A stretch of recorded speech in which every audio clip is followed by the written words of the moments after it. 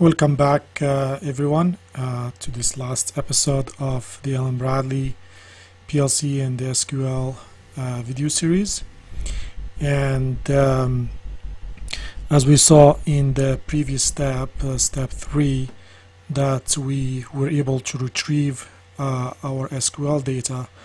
In this step 4, we are going to try to map that data and publish it to a web browser. So let's start. So as we can see here, this is the data that is in our SQL server, and from the previous step we already saw how we were able to retrieve that data in our PLC. So now in step 4, what we're going to be doing here is map that data to the web server add-on instruction that we have down here, and then have that data available in a browser. So just a quick clarification and explanation of what's going on in here. So this first 4 rungs are responsible for the data mapping.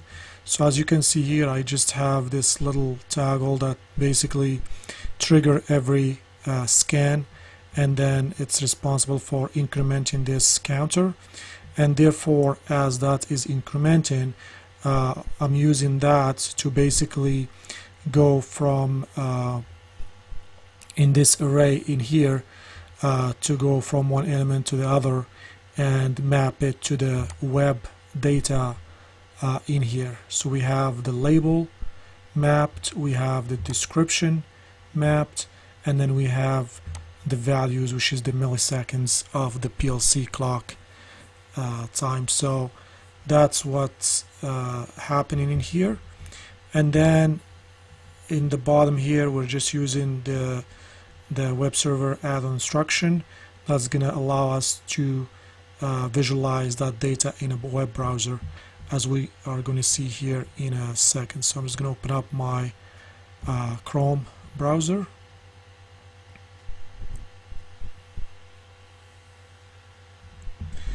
And I'm going to go to my PLC IP address, and then I'm using port 8090. That was the wrong IP address. It's actually 190. Here we go. So it's going to ask me first to log in.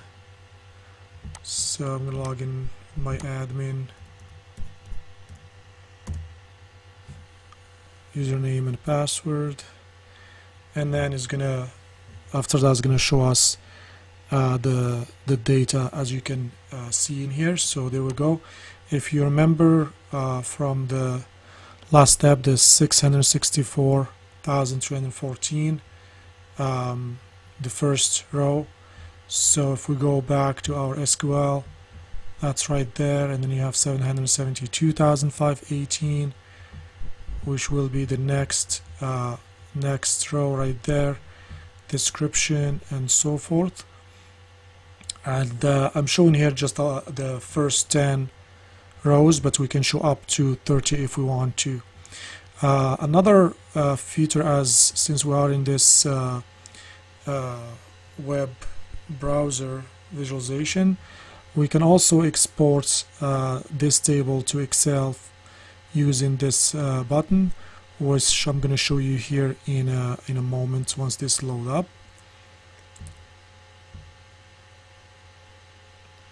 So 9, so there we go. So we have 10, so I'm going to hit export now.